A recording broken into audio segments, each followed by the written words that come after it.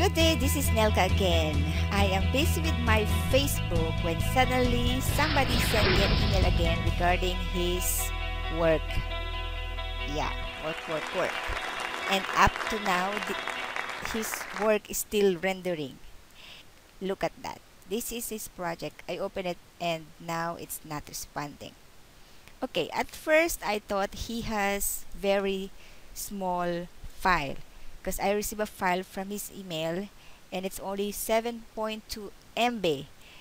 7.2 MB is nothing. It's a peanut in my computer because I have a very, I would say, powerful computer. But when I try to render it and open it, oh my god, this is what I discovered. And I will close it now because it's not responding anymore. Close. And then let's open it again. I know there are lots of beautiful 3D files there, but don't get so excited to get all those beautiful 3D files and put it in your project. You know why? Because it will really take your memory, especially those files that has lots of details and really big file. See, right now it's still not loading. So I would like to suggest to get a file or 3ds file that has only 1 MB below. You can go for 2 MB, but more than that, it's a no-no. So now I open his file and look at that. You should not put lots of basket cart or trolleys in your project. It looks good. Yeah, I may use this one in my own project later on. Yeah, this is nice. Also, these 3D people are very good, and this trolley is amazing. I like it. Thank you for these 3D files. I will use it.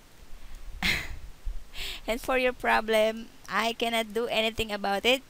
I will just suggest to you to remove these crazy trolleys and people. It is really heavy. And these people who was calling on his phone, this is gorgeous. But you don't need this one. You can use the file, the people file from 3D, from Dialux Evo, the default one.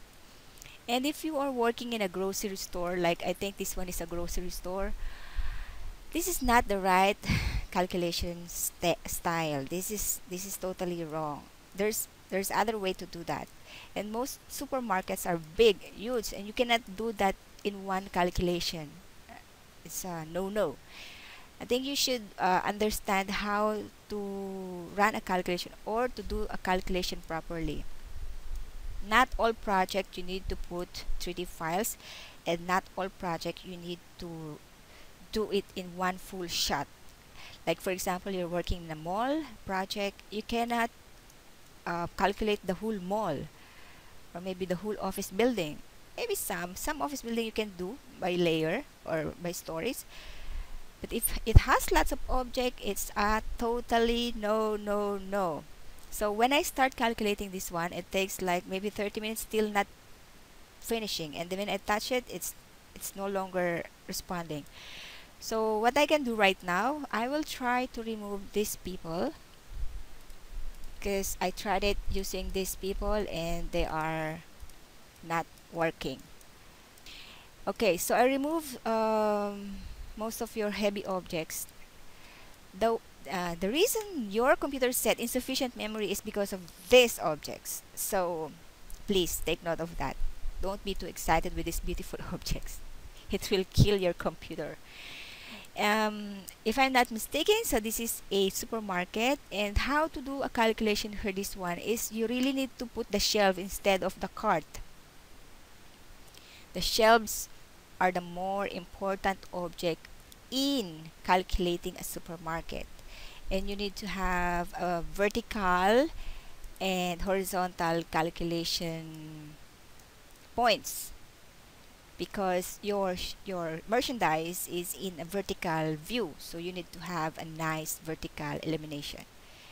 Okay, I finished calculating now this room, and I got 288 lux on the horizontal surface and 177 lux for the vertical. This lux level is not good for a supermarket. It should be at least 800 lux for vertical and horizontal. So this is wrong. If you want to create a building or a room, because you mentioned that you're looking for the assessment zone. So when I check this assessment zone, it's not here. I cannot find it. You know why? Because you don't have room. Maybe you can do it like here. You can create a new one. Select the rectangular one, the rectangular assessment zone, and create it like this. And yeah, you can have it, and you can say the height of the room is maybe 3 meters if you like. Maybe this one is 3.5. Yeah, and then you can select it like maybe a. It is not giving us the option for the indoor lighting because you don't have building. These are all for outdoors. See, farms, building sites, blah blah blah. So I think you need to learn a lot of things first, but I would like to give you the insight or the overview or the basic of how to create the building. You need to go to the new building tab and then create your exterior wall like this if this is your area, and then draw your indoor contour, which is the thickness of your room. And then if you like to have let's edit it properly. If you really like to have a door, I put your object files in my building. So I will say the height of the room is 4 meters. Now this is 5. Oh, this is high, huh? And then let's go inside. Now your objects, the doors, the walls, and the objects that you created are now inside the room. From there, you can now select your assessment zone. See, if I want to click it now, it will say room, and then it will tell you what kind of room is this. Is it retail, office, or library, or museums, or whatever. Say this is a retail, and then say this is a sales area, and you can say 0.8 working plane. So from here, since we created now your room, you can edit now your assessment zone. But on your previous design, we cannot do that because you don't have a room.